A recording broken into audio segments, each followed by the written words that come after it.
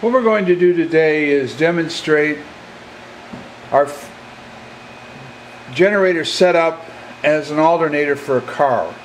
In other words, it have low voltage, high current.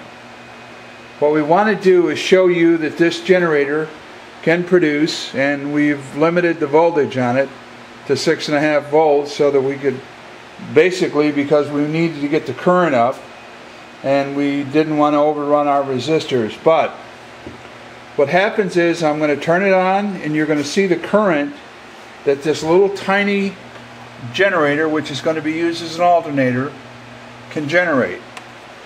I'm going to turn it on right now.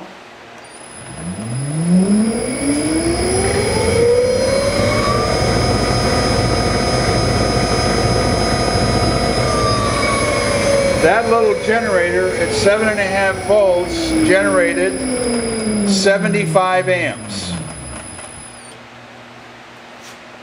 The resistors cannot handle, they shouldn't be able to handle anywhere near that, but that generator generated 75 amps. You can see how small it is. You can see how my hand,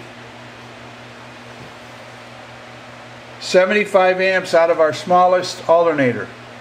And we weren't even running it at full speed. This is a whole new line of alternators based on my generator. If we run it any faster, we're going to actually overload the wiring, because the wiring can't handle that kind of current. But that's just an example of where we stand on our alternator development.